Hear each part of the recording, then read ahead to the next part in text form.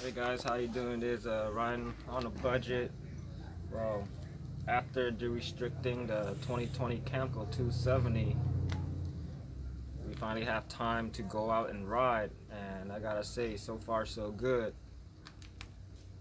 No problem at all that we can see or we notice, but we do have a slight problem. Night riding, these little headlights sucks, doesn't even really show anything even with high beam. We was riding, and on the way back my wife ran into a bush, and I'm like, why you ran into the bush for? She's like, because I can't see. I'm like, really? Don't you have the high beam on? She's like, it's on. Okay, so I found a solution to that. Well, not a solution, but this is what I added to the 270. Added a light bar. This is a 12-inch. I think this is a 12-inch off of Amazon that I ordered. It's about 40 bucks, and I ordered the clamps. The clamps come in two sizes. Make sure you order the mini one. And it comes with these rubber pieces that will fit. The reason why I put it back here, it might not look too good versus putting it up here. At least when you put it back here, when you run into something, your light will be all right.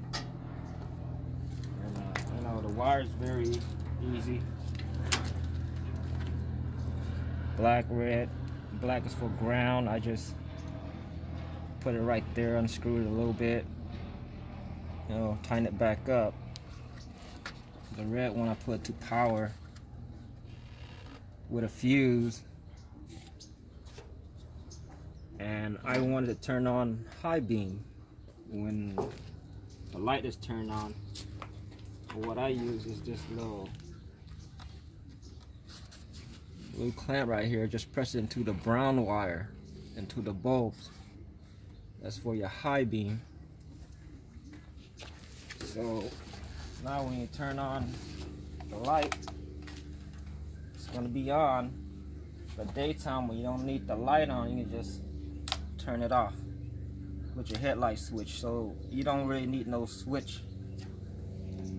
It just works with your headlights. And hopefully that will solve her night riding problem. But we'll see, because she's blind at night. Well, that's just a quick update on the 270. Thanks, guys.